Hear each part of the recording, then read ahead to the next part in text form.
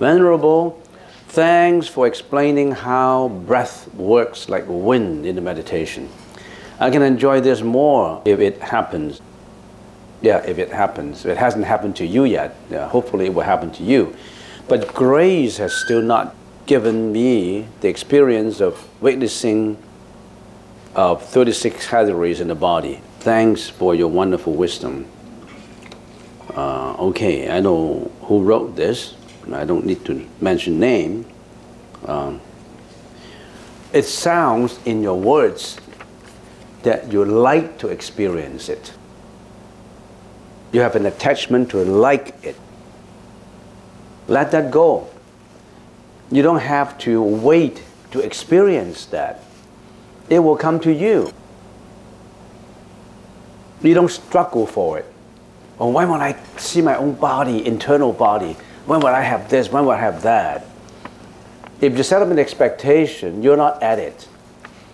It would come to you without setting an expectation. As long as you work at it, that day will come. But if you put your mind to struggle for it, maybe a problem. Because if you set up a mind to struggle for, it's just like, if you work, I'm giving you an example in daily life. If you are doing a job, if you have that mind of, I got paid my basic salary of $12 an hour now, for example. I want to get to that $36. I want to struggle for it by all means.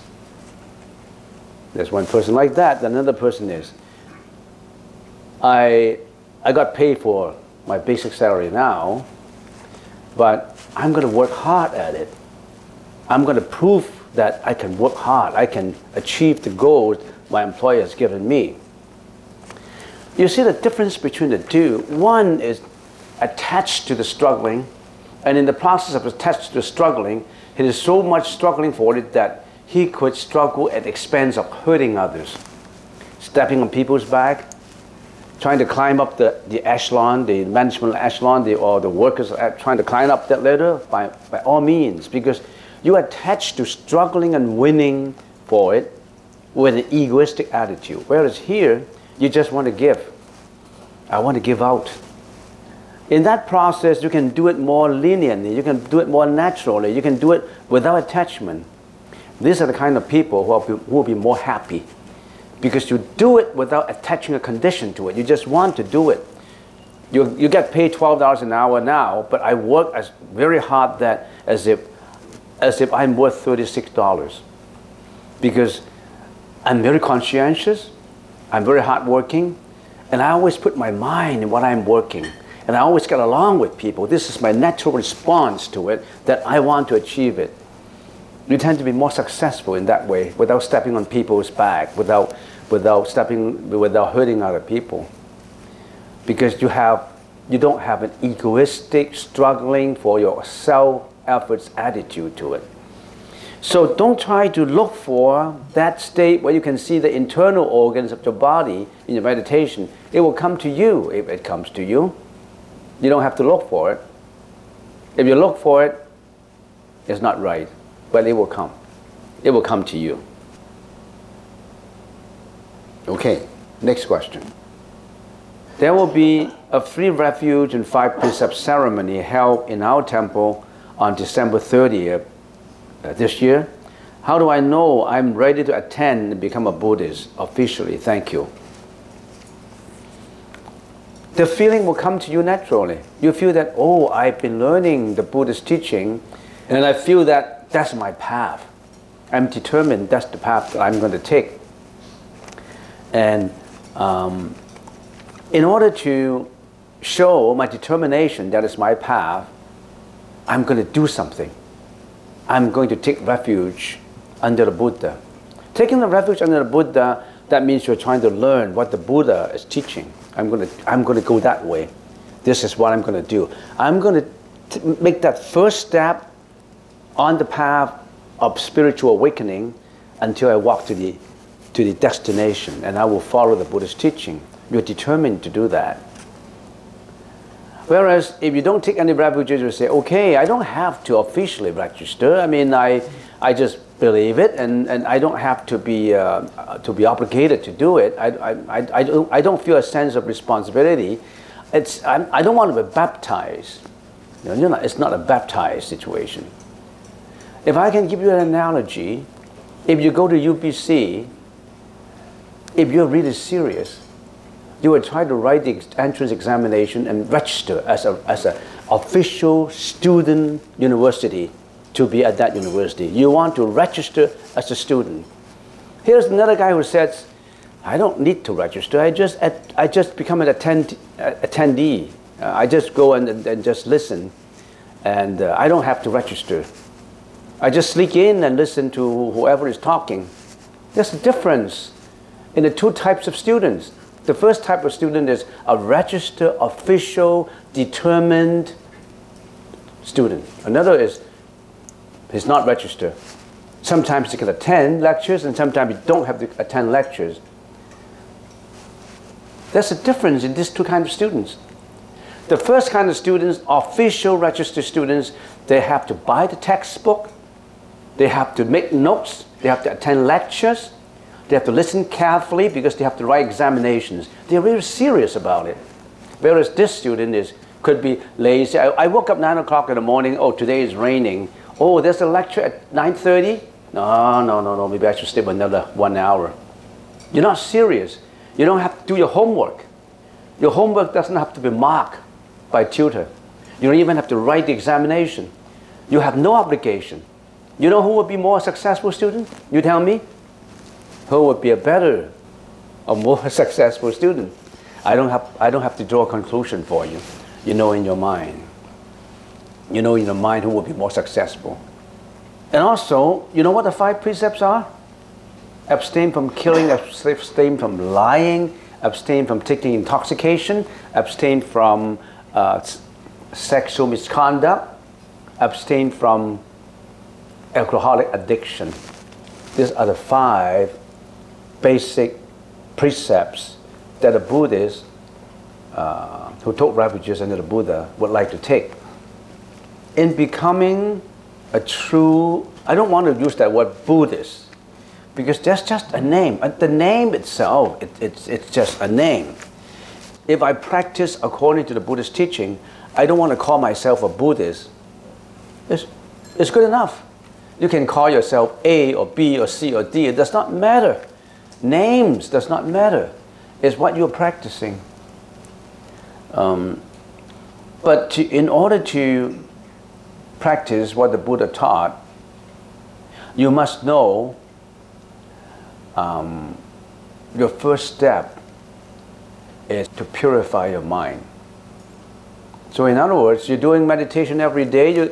You're doing meditation every Saturday. You're coming to the Buddhist temple at Richmond, and you're doing meditation. You come here for 2 hours, and you like meditation.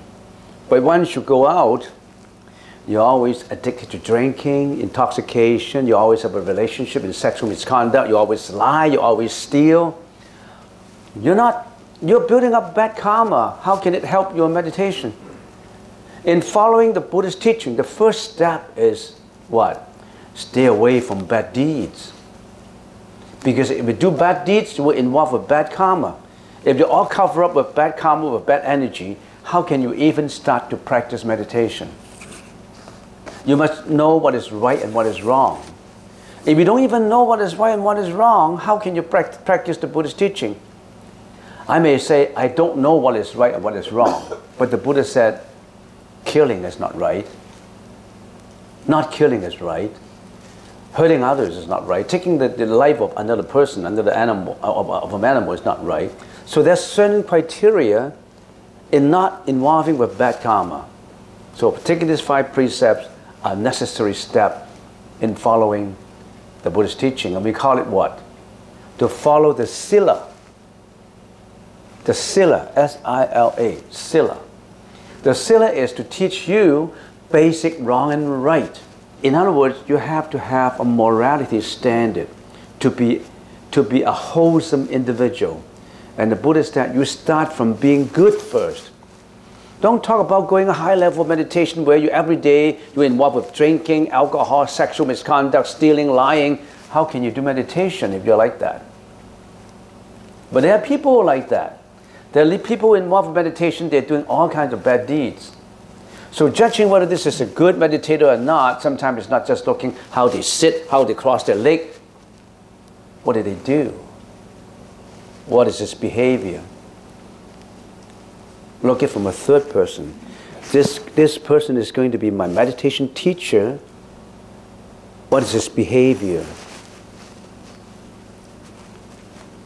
You know. Sometimes we always say in the Chinese sutra, we know the standard of certain practitioners' meditation is not from what he told you. It's from what you observed.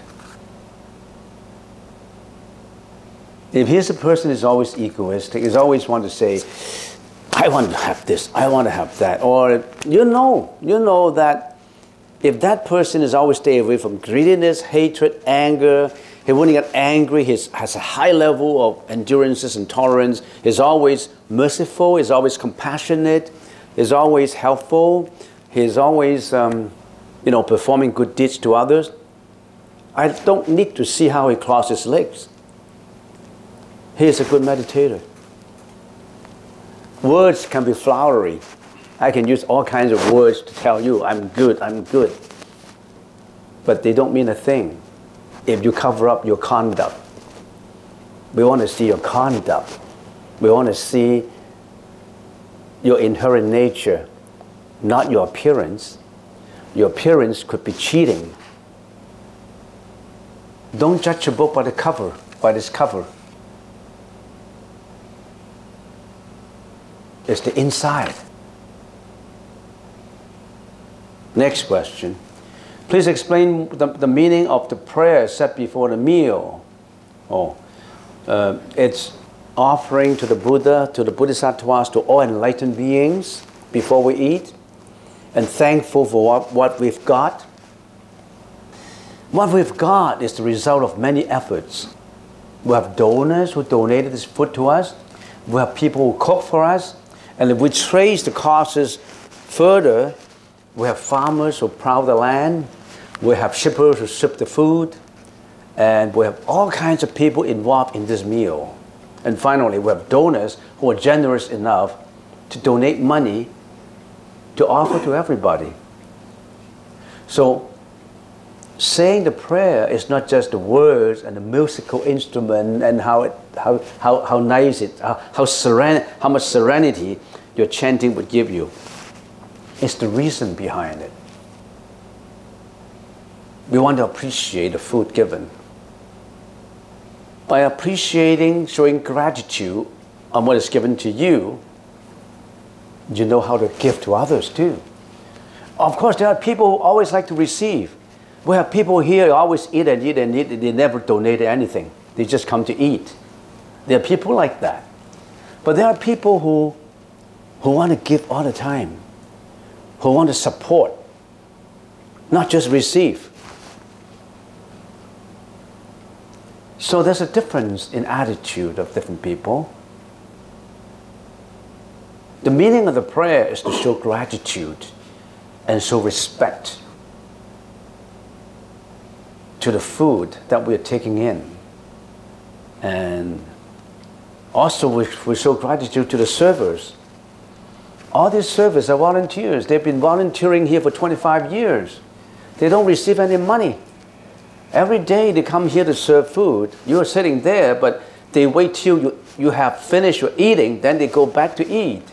They're not your servant, they're not our servants. They are just volunteers who like to give out, and they don't have a lot of money to give out, so they give out their action, their behavior. Some people have been coming 25 years giving out. And yesterday, he bought everybody cakes.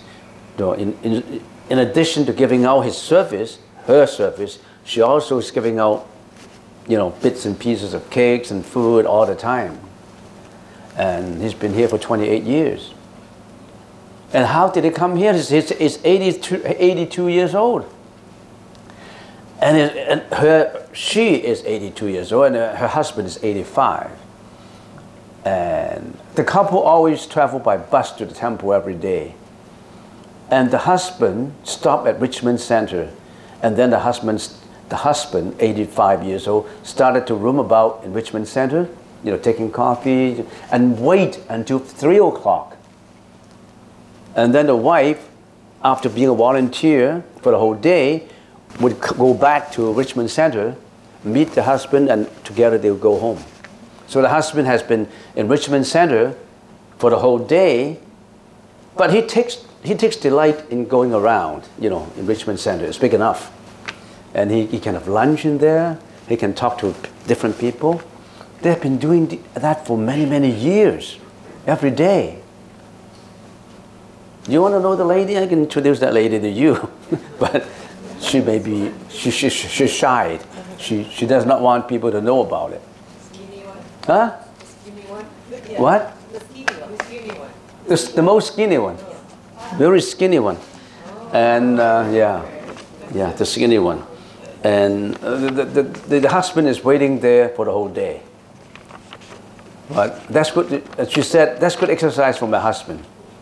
Because the husband is always walking around, drinking coffee, and sometimes at 2 o'clock, a cinnamon bun. And then 12 o'clock, maybe have a little bit of, food at the food court. And the wife is doing volunteering in here. And there are not just her, there are many people who are like that. So show your gratitude, not just the food. It's just a lot of people contribute to it. Don't just take it. Everything is given, it's free lunch, take it. No. Always want to return, want to give out. Okay, so that's the meaning of the prayer. What language is the prayer said in? Is in Chinese, is in official Chinese language, which is 普通话, which is Mandarin, they call it. Cantonese is a dialect, it's a very popular dialect, especially in the south part of China. And the southern part of China have been open to the whole world much, much earlier than the northern part. So a lot of immigrants, a lot of settlers, early settlers went all over the place to different countries. Every country has Chinese, and almost like, because they left the countries and go to many, many parts of the world. And most of them were Cantonese. That's the reason why Cantonese has been very popular in North America, in Europe. But the official language is Mandarin, which is 普通话. And it's not entirely different. The written words are very similar. The spoken words are not the same, but not the same, but it's easily people can learn both. It's not that difficult. If you start it now, you're really working at it every day. You spend 2 hours every day to learn the language. After 3 years, you can speak very well. I know friends who spent 3 years at university taking courses, Chinese courses, and 3 years later, when I met him again, he's so fluent that I thought, have you been living in China for quite a while? No, I'm just taking courses at university. So if you're interested in the Chinese language, take a course. It's not that difficult. Don't let them scare you. It's not that difficult. It's quite easy. And don't think that age is a limitation in learning it. There's no limitation. And there's a ground for speaking it. Come Saturday in here. Then you can speak Chinese in here. people who like to join in taking the ceremony, the free refuges and the 5 precepts, you have to register. Maybe you register with Sister San Ru. You can register with her. Can you stand up, please? So give her your name and then your phone number so that we know who you are. Then you come for the free refuges and the 5 precepts. You can actually get into internet to find out the meaning of the 3 refuges and the 5 precepts.